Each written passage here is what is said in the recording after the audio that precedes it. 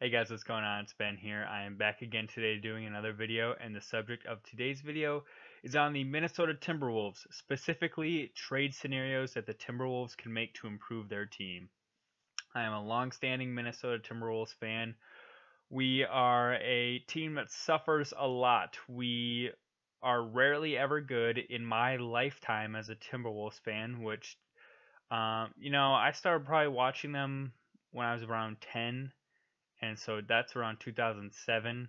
So in that time frame, they've only made the playoffs once, and I think that they're just a team that right now, they're coming off of being in the playoffs 2 years ago.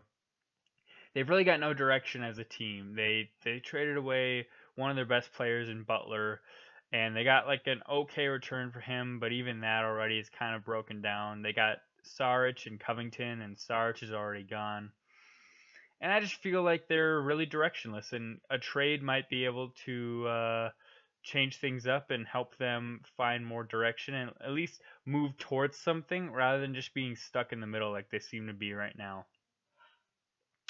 With that, I am going to get going here with some of the trade suggestions that I had set up, and we'll go from there. All right.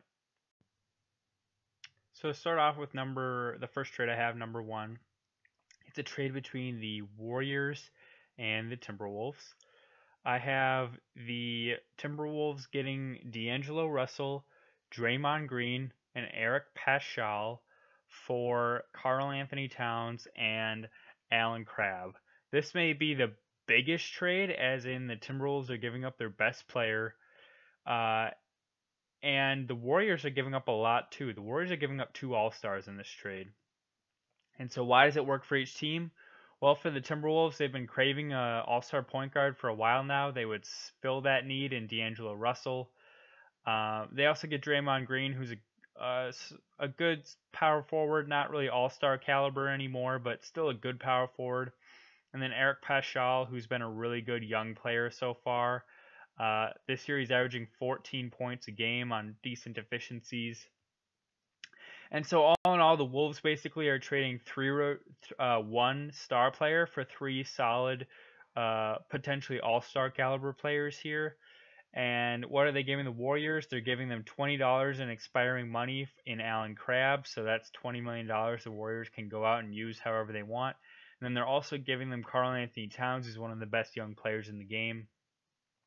But I think the thing to keep in mind here is that the Warriors, are they giving up a lot? Yeah. And are they getting a lot? Yeah. So I don't think that the Warriors are making out in the night here and like jibbing the Wolves for Towns. I think that they're giving up quite a bit in order to get him. They're giving up two All-Stars and what will probably end up being like their sixth man in order to get Towns. So I think it's a pretty fair trade. Next, I have another trade between the Warriors and Timberwolves. This one does not involve Karl-Anthony Towns. This one is D'Angelo Russell to the Wolves in exchange for their 2020 first-round pick, Robert Covington, and Allen Crabbe. So why would the Wolves do this trade? Pretty simple. They really want to form a big three with Russell, Wiggins, and Towns. And beyond that, they really wanted to make the trade to get Allen Crabbe to flip him for something or to be able to use him in a trade somehow because he's expiring $20 million, and that's really useful on the market for trades. Why would the Warriors do this trade? They get a first round pick to help supplement their aging stars. And that first round pick will be pretty good too, probably at least top 10 considering how bad the Wolves are this year. Beyond that, they get Robert Covington, who is a really good wing player and can pretty much replace what Andre Iguodala / Harrison Barnes had been giving you for like the last 5 years.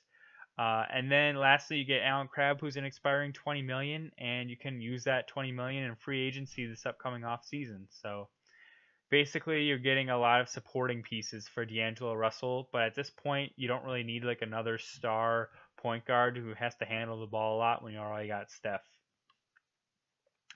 The third trade I have is between the Timberwolves and the Portland Trailblazers. Let's see here. The Timberwolves would be sending Covington, Jarrett Culver, and Allen Crabbe to the Trailblazers in exchange for CJ McCollum. So why would the Wolves do this trade? Well, they're getting the best player back in the trade in McCollum. This year he's averaging 22 points a game, 4 rebounds, 4 assists. He can be a really good like second or third option depending on how the Wolves want to play him. Not a very good defender, but he would really help them on offense. Uh, and as for why the Blazers would do this, basically they just get a lot more depth. I feel like the Blazers' problem over like the last 4 years during the CJ McCollum, Damian Lillard era has been a lack of wing depth, and they definitely help replenish that. Robert Covington could come in and start right away at small forward. You could even start Culver right away at small forward. He hasn't been putrid this year. He's shooting like 42% from the field and he's scoring like 10 points a game. So I feel like that's decent numbers. Um, and, they could spike up if you were on the Blazers too, depending on playing time. Beyond that, you get the Alan Crabb, who will be a free agent in the offseason, and you're basically getting $20 million back to spend on free agency. So you're basically trading McCollum for Covington, Culver, and $20 million, which I think is a decent deal in my opinion. Next, I have probably the most outlandish and far-fetched trade here, and the one I would say would be definitely least likely to happen. It's between the Timberwolves and the Spurs. So first, I'll start off with the Spurs are giving the Timberwolves DeRozan and Aldridge, and the Timberwolves are giving the Spurs their 2020 first-round pick, their 2022 first-round pick.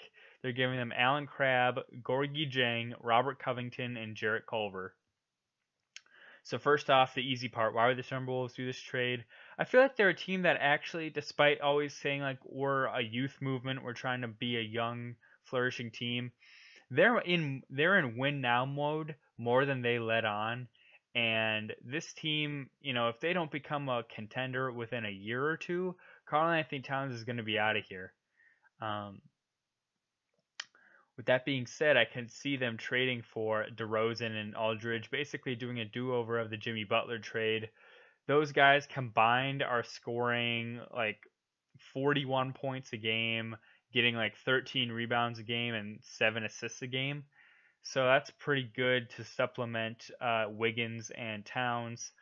And then why would the Spurs do this trade? Well, they're getting 2 first-round picks, and the Timberwolves pick for this year will be pretty good.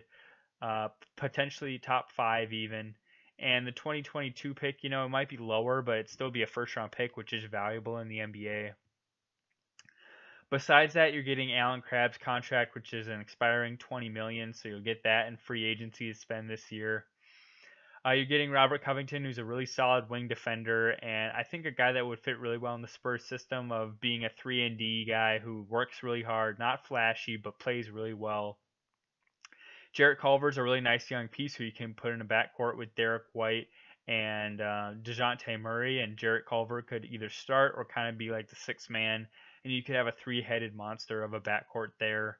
And let me remind you, I think Jarrett Culver's like 23 and Derek White's like 24, and I think DeJounte is also 24, so you'd have a really nice young crop of guys there.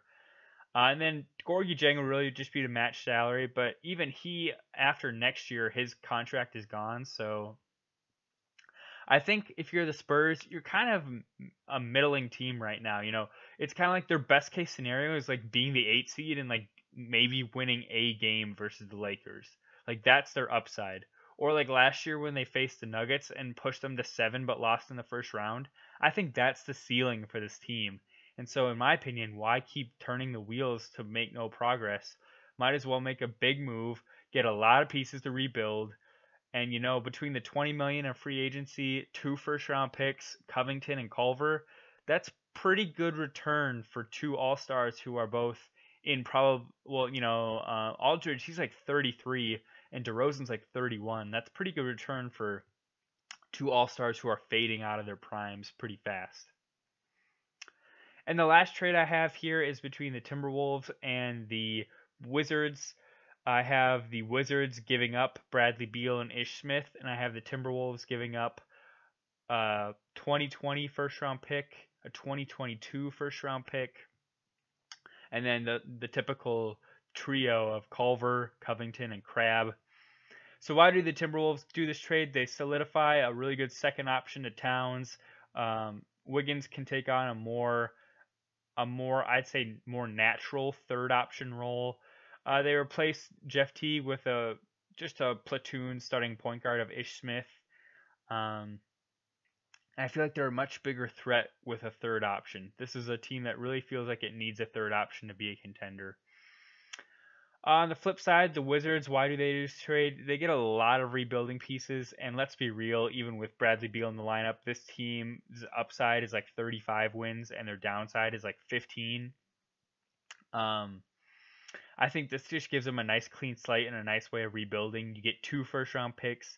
The Wolves this year will at least be top 10, and in 2 years, I think could still be a decent pick, probably like middle of the pack. Jared Culver's a 23-year-old promising guard who could even step in and start right now in place of Beal. Covington can be your starting small forward, and Allen Crabbe is $20 million in free agency. And that concludes the 5 trades I have, guys.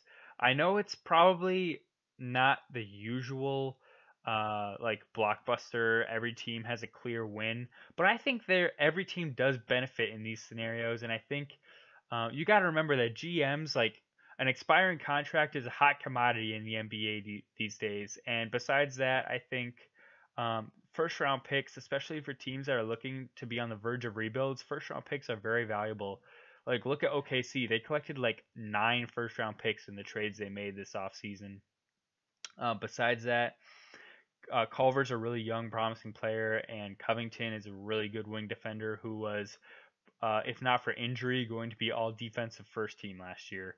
So there you have it, guys. Those are my trade scenarios for the Wolves. Comment below if you have any thoughts or trade suggestions of your own, and have a good day. Bye.